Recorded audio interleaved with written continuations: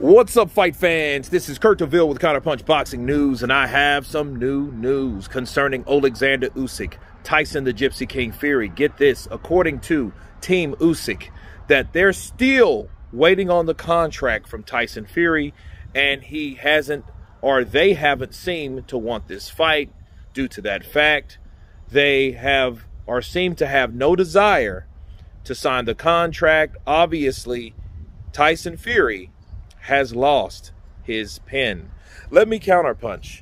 I don't think that will satisfy and make Bob Arum very happy hearing that. Because we know Bob Arum was, they should shut up and allow this to happen in private. Well, obviously, that's not working. The privacy is not working because they are still waiting for the contract. They have not even sent them a contract to say yay or nay. And it makes me wonder, what the hell was Alex Usyk really doing there if he's not still there in the UK to finalize this fight? What we did hear after he got there is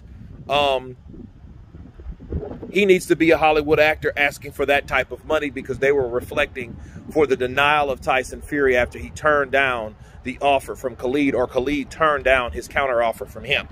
Okay.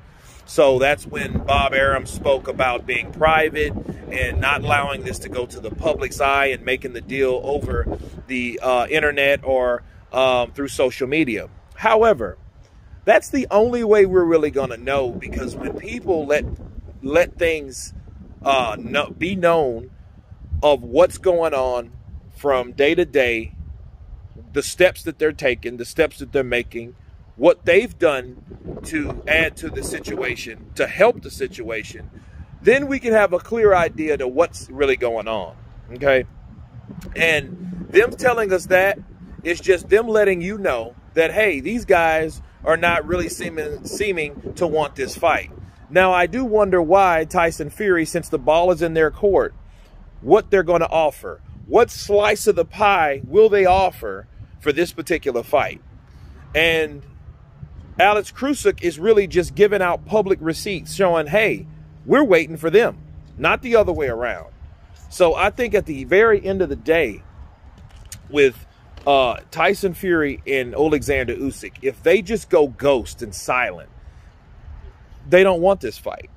We just heard Mike Tyson talk about, hey, it's a good idea. He has a puncher's chance. So they may be trying to promote Francis Ngannou behind the scenes. If anything, counterpunching Bob Arum. If you don't want things to go public, stop talking about other fights publicly. If you don't want other fights publicly to get made, and you're only really truly focusing on the Alexander Usyk versus Tyson Fury undefeated fight, then stop talking about the idea of Francis Ngannou and all this other rubbish. But anyway, you guys tell me what you think of Team Usyk saying that Tyson Fury has seemingly lost his pen. Of course, please subscribe, and you guys been Counterpunch. Peace!